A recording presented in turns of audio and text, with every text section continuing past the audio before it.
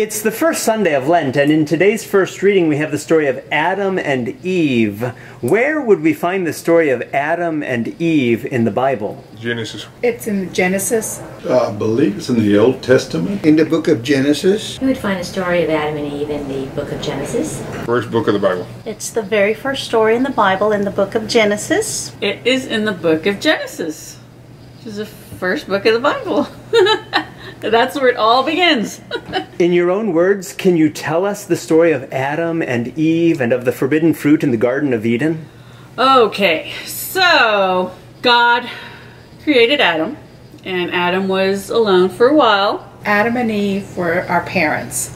They were the first two people. God created man first, and then he created the woman. But I think it's out of Adam's rib that he creates Eve, his partner. That's the way it was. They were happy, and apparently they didn't have any clothes on. They were naked.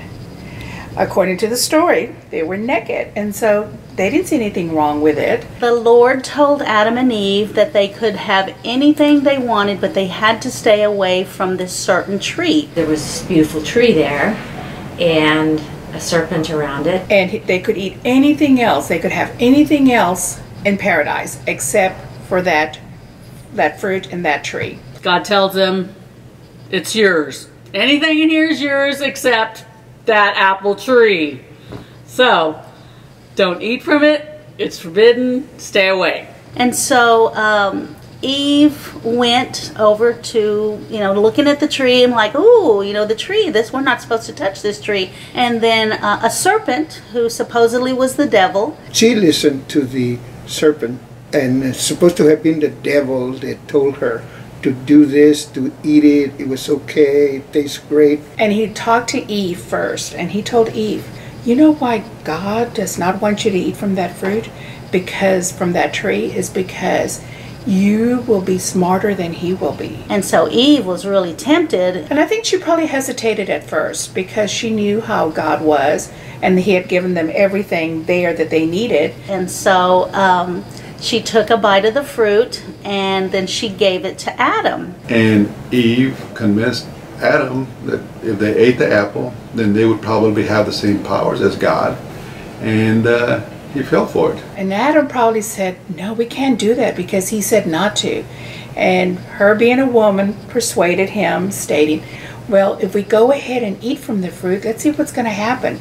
Maybe we would be better than he is or greater than he. Well, lo and behold, Eve convinces Adam, I'm afraid to say, to eat an apple from the apple tree that was forbidden by God. He went ahead and ate the apple with her, and that was the scene, the first of the scene that happened, that they didn't obey God. And they realized that they were without clothes and naked and were ashamed of themselves. And they also looked at each other and found themselves, they were naked. They didn't have anything on them. So they kind of got, said, oh my dear, look at him. And she probably said, look at her. That's how they were booted out. Eve ate the fruit and blamed it on the serpent.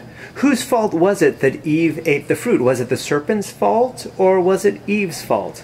It was Eve's fault. The serpent's fault. It was the serpent's fault because serpent was Satan. The serpent must have made it really tempting to her and said, ooh, this is really good and nice, and you'll eat it and you'll have, like I said earlier, all the knowledge that God has. Well, who doesn't want to have all the knowledge that God had? I want to say that it was the serpent's fault. Well, now, I guess it would be Eve's fault because Eve had a choice, and so she could have said no. God said, don't eat that fruit, and I'm not going to do it. But she did. Eve ultimately did eat the fruit. I mean, she could have said no. Well, we have to take responsibility. I believe she should have been more responsible and listened to God instead of the serpent. Everybody blames Eve, the woman. It's always the woman's fault, according to my mother. Even though the serpent kind of told her about it, it was her because she was the one that had the final say. I think it was both of them. The devil tempted Eve, and Eve, probably being a little weak-minded, in spirit, ate the apple. That's kind of hard to decide who was to blame. Who is the one person to blame? They're both to blame, I think. Adam played the blame game too. Whose fault was it that Adam ate the fruit? Adam's. He also had a choice. So he chose to eat it instead of sticking to his faith. There's always a blame game here, like the devil make me do it. Women have a way of convincing their spouses. He could have said no, but having his loving Eve there and wanting to please her and say, okay, well, if you ate it, I'll eat it too. In that case, I would blame half Eve and half Adam. It was a combination, I would think. I think it was the serpent for introducing it in the first place, but Adam ate it out of Eve's insistence. Well, Adam could have said no to her also. He could also have told her, no, we're not going to do it. I don't want to do it. You're not going to make me do it. You know, he could have said no, but she tempted him. You know, temptation. That's I think the whole point of the story.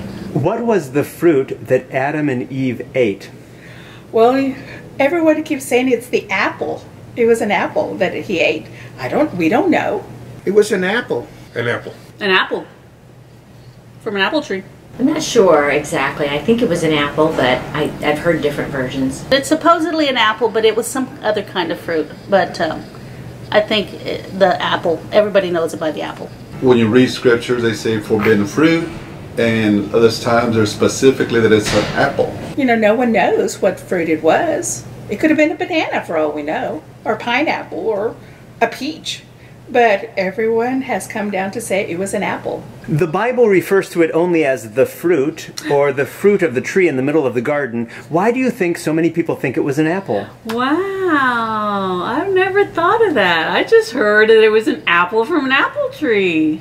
So, no, I don't know where that came from, to tell you the truth. Because I was taught that it was an apple. I have no idea. I don't know. I really don't know why. I guess it's just something that we kind of all learned, or the Bible, or at least that's what they've told us in the story, that it was an apple. It probably came from where the writer, whoever wrote this into English, probably was an apple tree or something. They had to call some kind of fruit. I'm a teacher, so an apple symbolizes knowledge. You know, a teacher, you give an apple to the teacher on the first day of school and she falls in love with you, and you know, you have it made throughout the rest of the year. And maybe because you see apples, you see little worms come out of the apple. And maybe that's why, because you really don't see, you know, peaches or pears depicted with a little worm. And maybe that little worm represents the serpent. Many scripture scholars believe that this was the fruit from the forbidden tree. Do you recognize this fruit? No, absolutely not. I don't know what that is. No, I never seen that as the sample.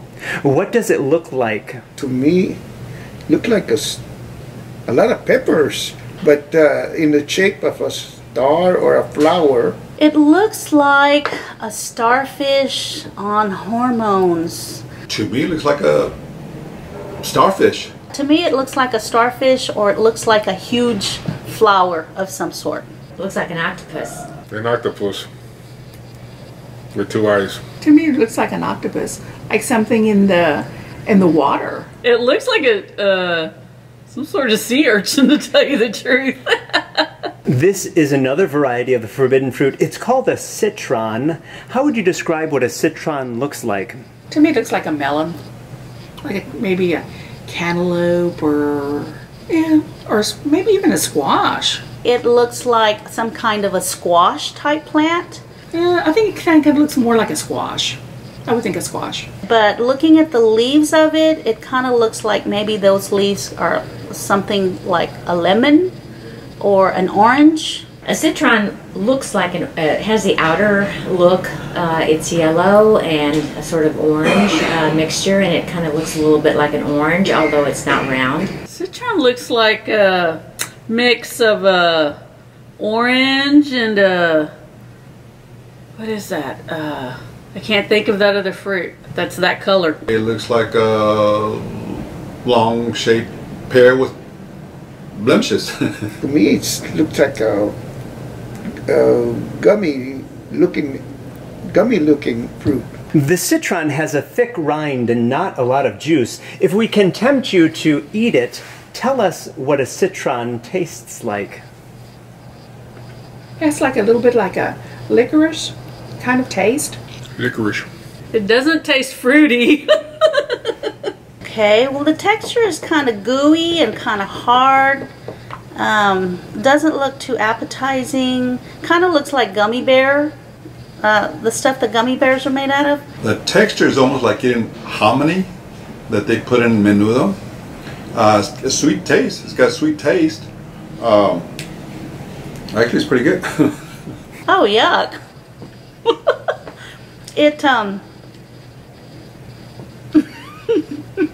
I don't like it. It's not sweet. I can't tell you what it tastes like. You know, the word citron, to me, when you said that, reminds me of a citronella candle. And if you could taste a candle, I would think that it would probably taste something similar to this. Maybe they make citronella candles out of this. I'm not sure. But it's not a very tempting taste. I mean, it's something I will never try again. Little, almost minty flavor. I don't know why Eve would have thought this was really super special to offer to Adam. It tastes like orange rind, a sweetened orange rind. It's not bad. It wouldn't be my first choice. But it's good. Sweet. It's sweet, but it's crunchy, and it tastes great. Not very tasty. It reminds me of Lemon Pledge. Not that I've ever eaten Lemon Pledge. It's sweet. I kind of like it. No wonder Eve wanted to eat it. A lot of kids will love this. It tastes great. Thank you for watching this episode of Fides Populi. Thank you for watching this episode. What other biblical food should we try? Let us know in the comments below. Don't forget to subscribe to our channel. Have a happy first Sunday of Lent. Happy first Sunday of Lent. Happy first Sunday of Lent. Happy first Sunday of Lent and many more.